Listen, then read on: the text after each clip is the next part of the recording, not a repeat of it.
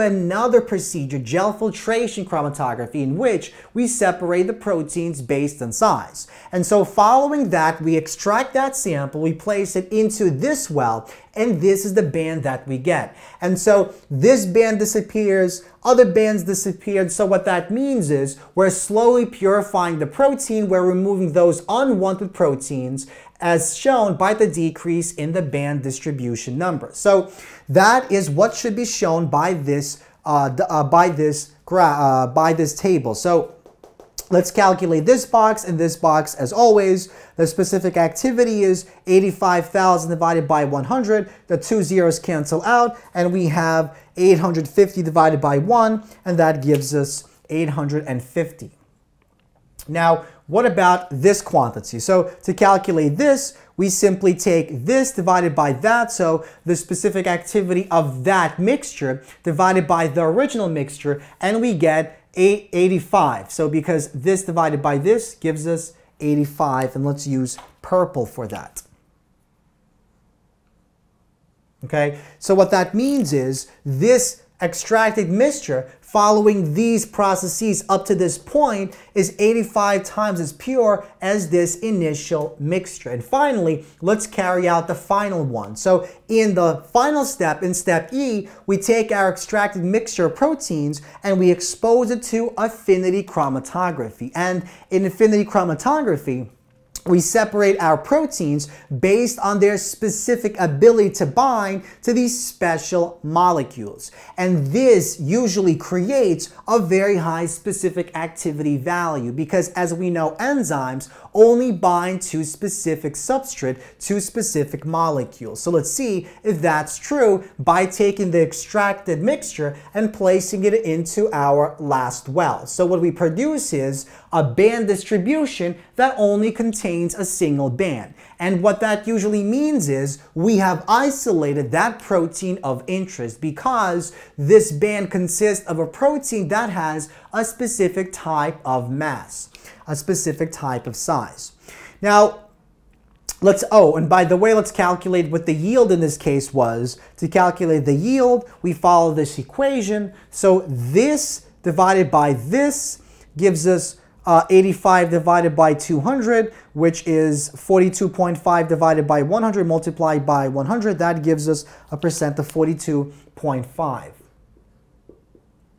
Okay, so let's go back to this step. So this basically means that we have successfully isolated that protein. We basically have this protein that consists of a single type of mass. Now let's see that the specific activity increases and this increases, and let's make sure that the yield didn't decrease by too much. So if we have at least 30% here, that is a good procedure. So let's take a look at E.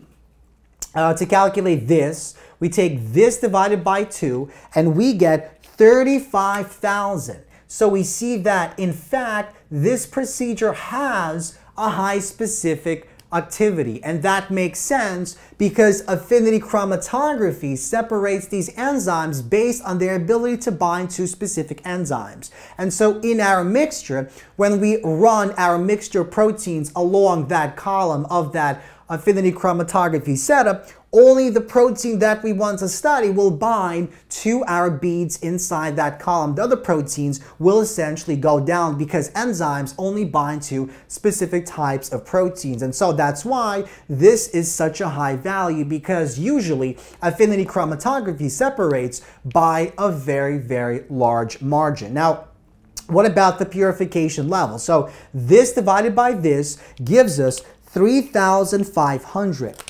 And what that means is, after all the procedures that we conducted, the final extracted mixture is 3,500 times as pure as that initial sample, and that is a high amount. Now, for this set of procedures to actually be good, this yield has to be a high enough yield. So let's see what that yield is. So we take 70,000 divided by 200,000, that gives us 70 divided by 200, or 35 divided by 100. We multiply that ratio by 100, and we get 35%. And this is a high enough yield. So 35% is enough to basically mean we can work with that extracted sample, the protein, to basically study that protein in different ways. So these are the 5 quantities that we have to calculate every time we carry out one of these procedures.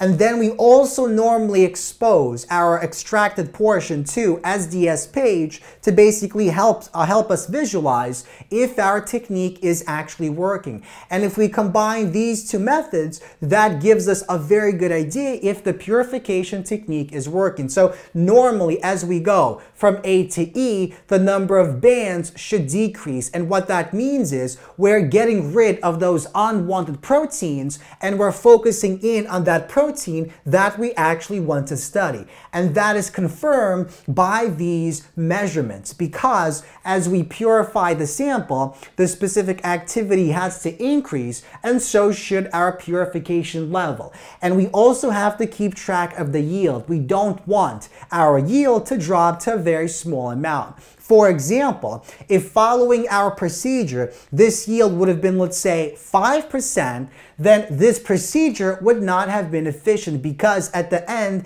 even though we would have had a high purification value, that yield is not enough. 5% would not have been enough to basically create a mixture protein that is actually usable and workable in a laboratory setting. So whenever we're purifying proteins, we have to make sure that the purification level is high and that yield is high enough for us to actually work with that final purified mixture of protein.